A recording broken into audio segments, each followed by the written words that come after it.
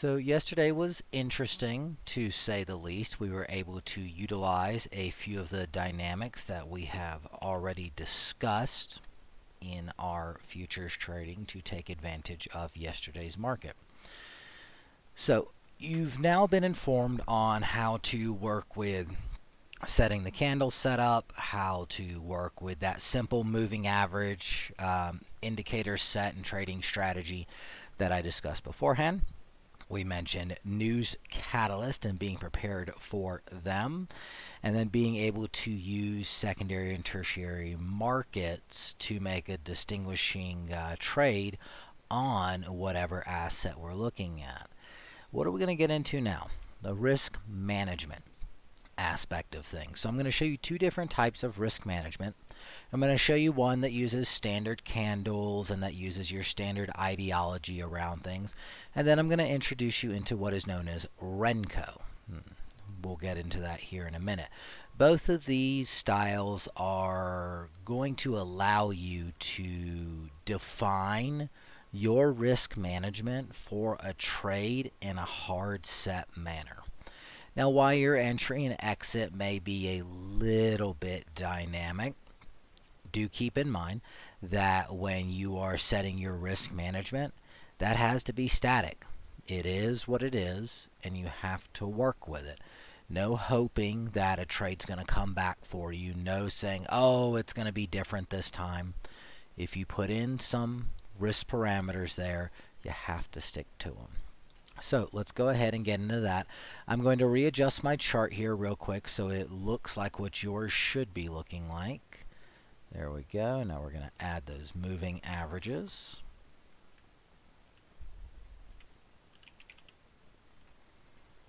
Add two of them.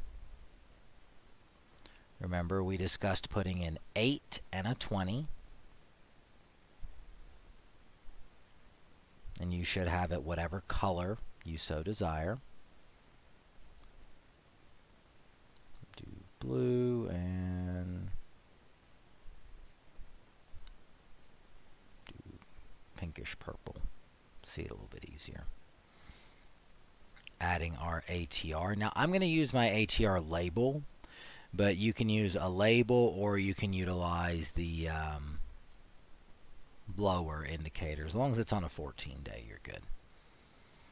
Alrighty, 8, 20, 14, and you'll see I do not have volume at the bottom of my chart. I was asked the question, how do you remove from showing bottom or showing volume at the bottom of your chart? Let me see if I can remember how to do it here on Thinkorswim. It was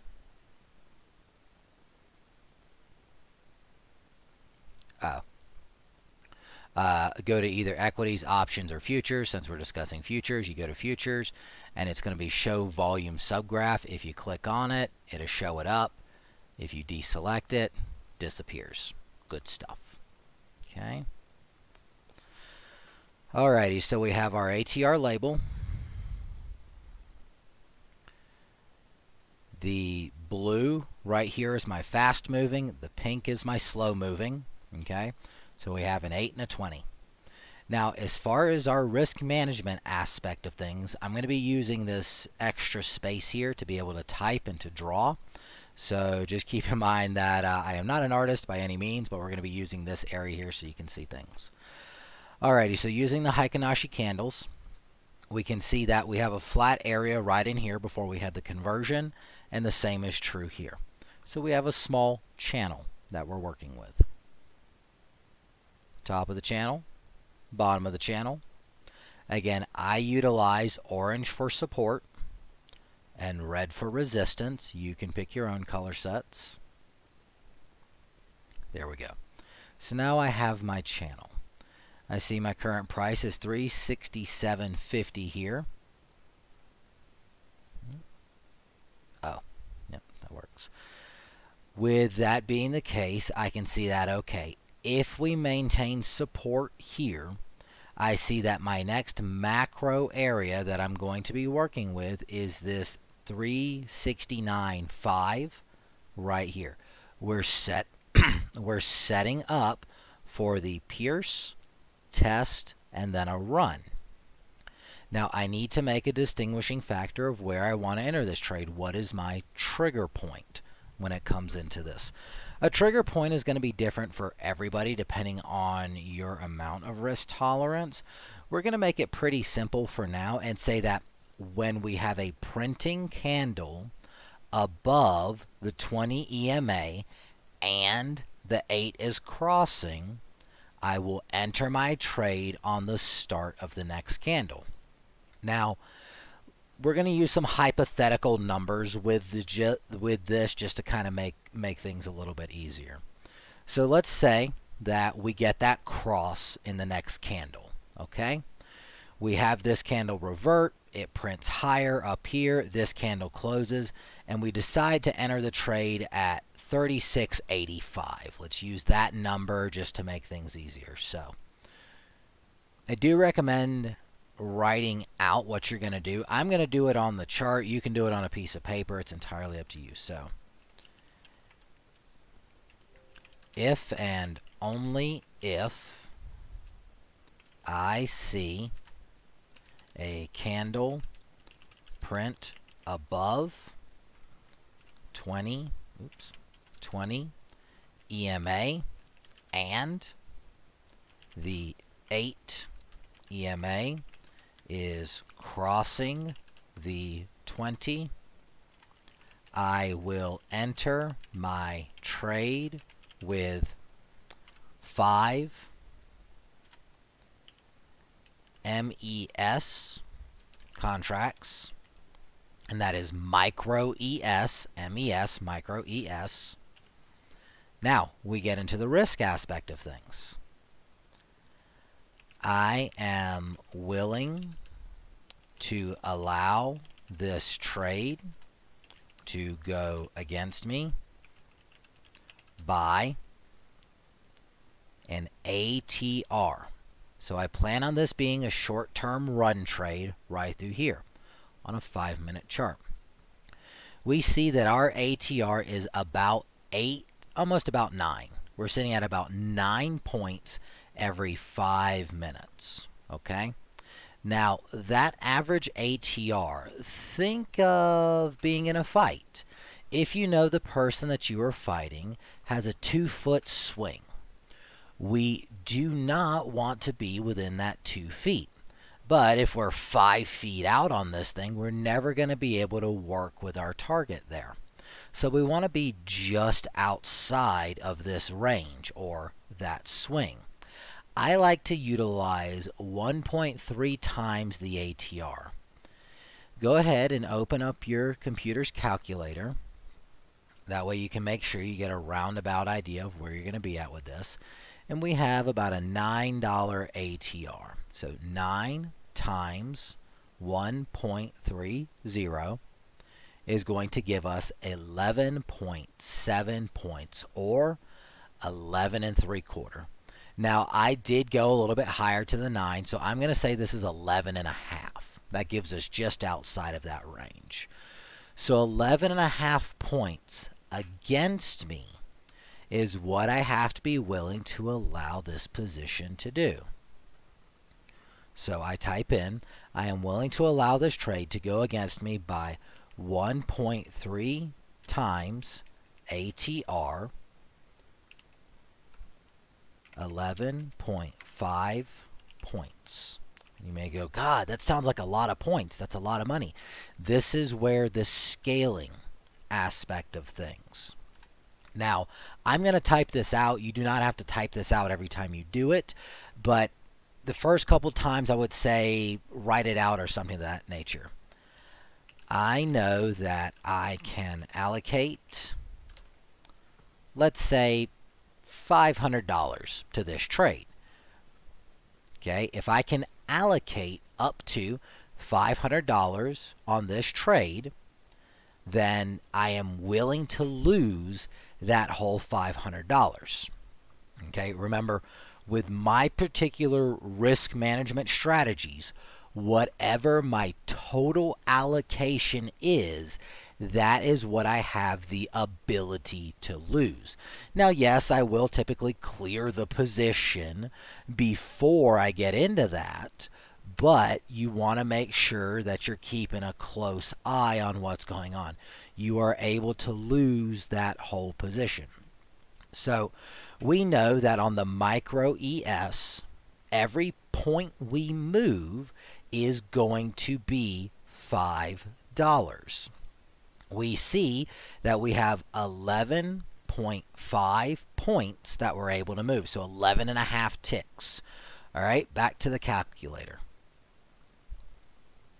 So if we know that 11.5 times 5 is going to give us $57.50. Well, I can only have a total loss of 500. Okay? We can then do 500 divided by 57.5, and that gives us 8.6, or 8 contracts. Okay?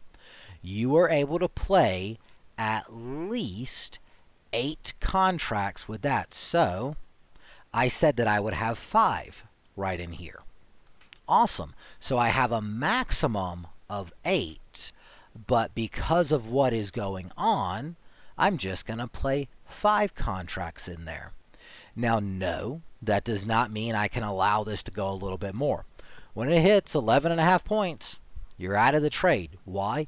Because it has gone 30% above what the average movement has been. If that occurs, your idea is wrong. You're looking for a bullish trade. It has gone down, not only the ATR, but 30% more than the ATR. You are wrong on the trade.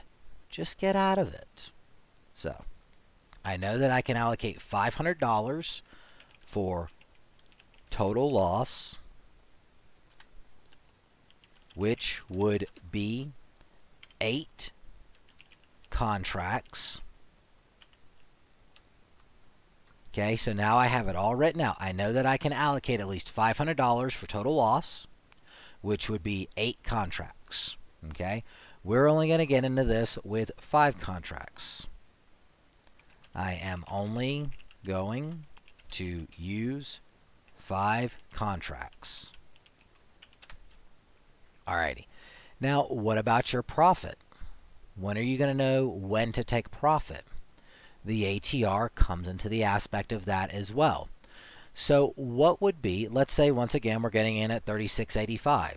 So 11.5 points up. So 36.85 plus 11.5 is going to give me 36.96. Okay? 36.96 is going to be just above our red line right up here. All right, that's fine. That's perfect. If you want to use a full ATR, that's great. I would get out right at that high, which is 36.90, about 36.94. So I will take profit at 36.94. Just doing an arbitrary number here. I will take profit at 36.94. Alrighty. Now, because we know that our trading strategy here has a higher than 50% win ratio, the strategy I'm showing you, I've back tested it for years, and even on people that are brand spanking new, as long as they maintain some sense of risk management and control, the strategy has a minimum of 68% win rate on this. Now, the times that people have messed up this trade, it's because of the risk management. So the trade still worked out as long as they kept an idea of what was going on. It was the fact they didn't cut risk is what ended up blowing the position up. Okay, so I will take profit at 36.94. That is slightly in from the ATR and slightly in from where our resisting structure is right here. Remember, when we run these positions, we're running from the break, and then we're looking to close those trades before everybody else is closing that, because we want to maintain that liquidity. Now we'll get into some more advanced concepts on letting that position run further, but for right now it's a targeted entry and a targeted exit. Okay, so let's go ahead and review what we have going on. If and only if I see a candle print above the 20 EMA and the 8 EMA is crossing the 20, I will enter my trade with 5 MES contracts. I am willing to allow this trade to go against me by 1.3 ATR or 11.5 points. I know that I can allocate $500, put cash symbol in there, for total loss, which would be 8 contracts. Okay? Let me elaborate on that a little more, which would be 8 contracts for total ATR run loss. I am only going to use 5 contracts. I will take profit at 36.94.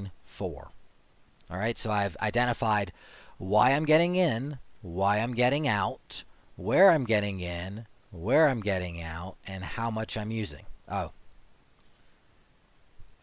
As this is, so I will take profit 36.94 as this is our next business zone. There we go. So now I've identified everything I need to do. I hit OK. There's my entire trade thesis right here. And several different platforms you're able to do this. If you write it and stick it right on the chart, there it is. It's right there. You cannot ignore it because you got this big wall of text looking at you, and it lays everything out. If and only if I see a candle print above 20 EMA. Okay, well, I'm sitting here waiting on them, see what they're going to do. We did not print above it. And you go, oh, man, it didn't print above it. Okay, cool. Just wait for your next one. We're starting to form another pattern here. So we saw price action coming up. We laid out a thesis. Okay, the ATRs and everything are still maintaining the same. So now you can just change to another thesis up here. Well, this did not work out, but I know for a fact we're coming down to another business zone right here. Price came down. They made a decision. They pushed their way back up. So the lower section of these wicks is 36.60.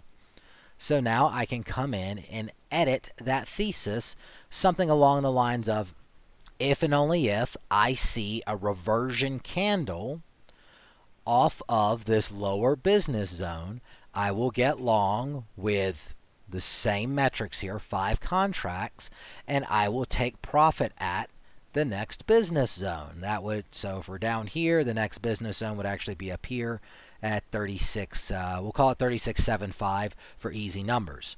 So you're looking at approximately a 15-point move up on that aspect of things. So it actually exceeds the ATR. Remember, a business zone will hold more weight than a standard ATR. So if your ATR is 11.5 points, then designate that, okay, I'm going to take profit 11.5 points, or you say, I'm going to take profit at the next business zone. Whatever you decide, that is what you need to stick to. Okay? Alrighty, so that covers that aspect of things. When it comes to the risk metrics, oops, I don't want to edit that. I just kind of want to move it around a little bit. So we're going to move that over here. Alrighty, so now that we've covered the idea of what is my risk within the trade, how do we use Renko to figure this out? Well, I'm glad you asked, Sally.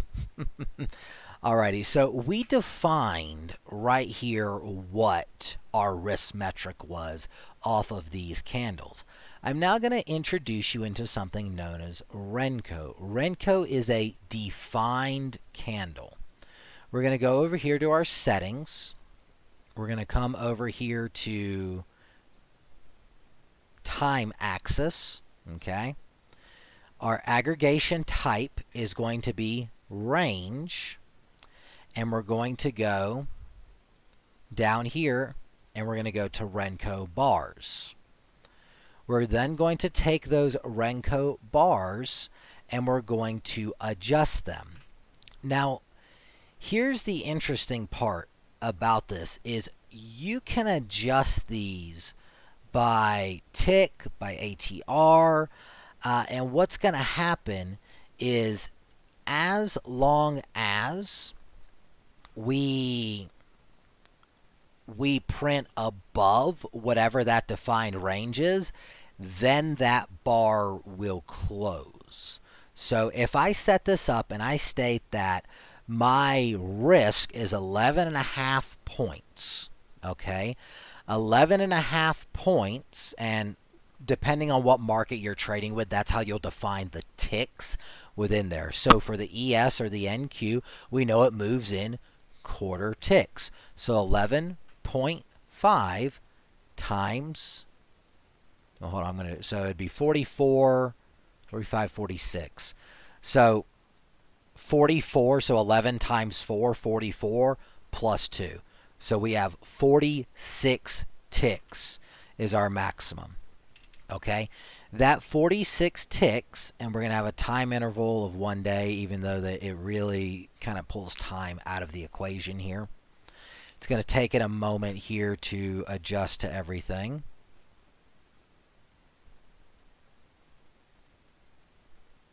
Okay? So what we now have, and you can change the color on these to whatever you so desire.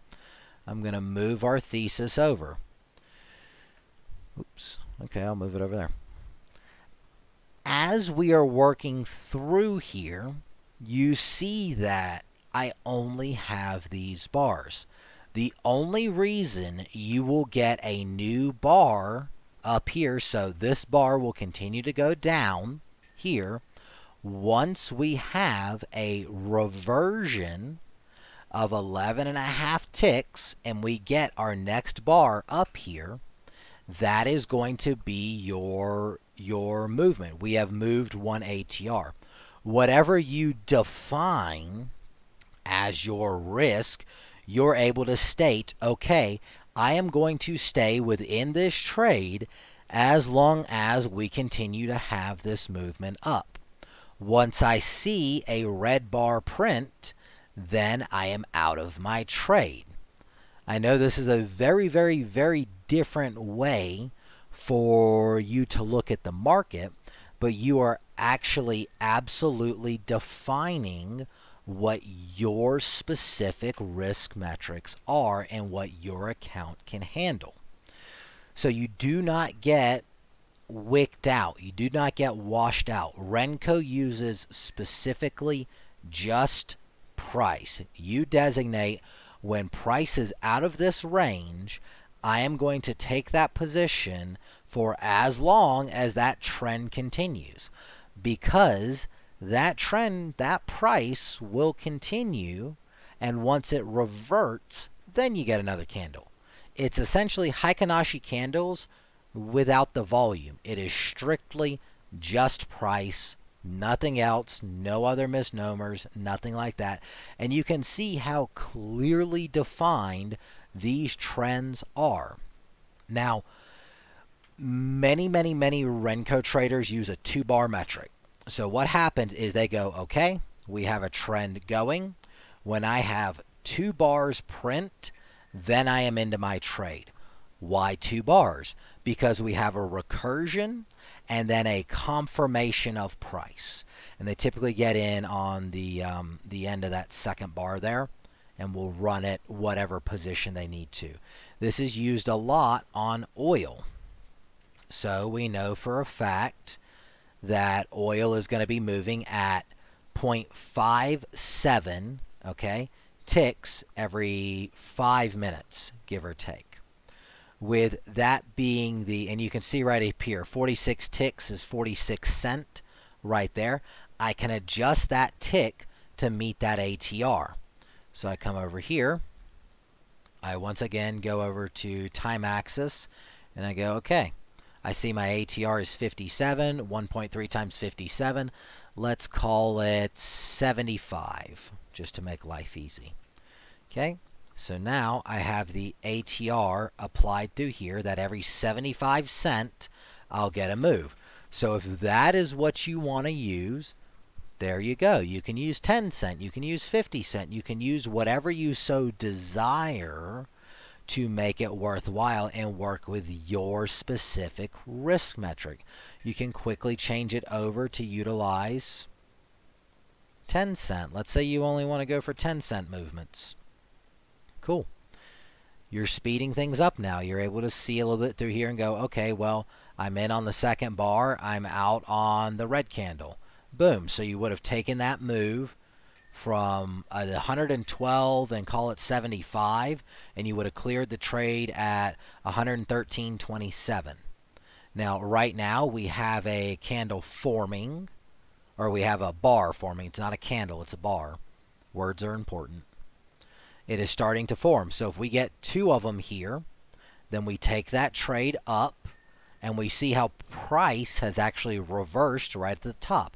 So I designate the idea. Okay, if and only if I see 2 bars print, I will enter my trade with 10 mini oil contracts and take that position up to the top of these Renko bars here, or 113.90, 113.89, whatever suits your fancy there. I will exit my trade. I am willing to allow this to go against me by the ATR, okay, or by 1 bar. I'm willing to let this allow this to go against me by 1 bar, by 2 bars, whatever works for your risk metric. Alrighty, so that covers risk management both on a time-based candle and on a Renko-based candle.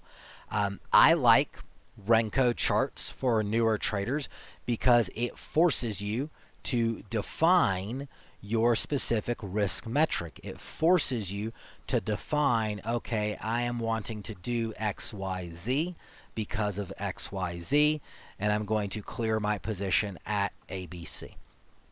If you are unable to bring a thesis together, whether you like it or not, and these are harsh words, but whether you like it or not, you are not ready to put live money onto the market.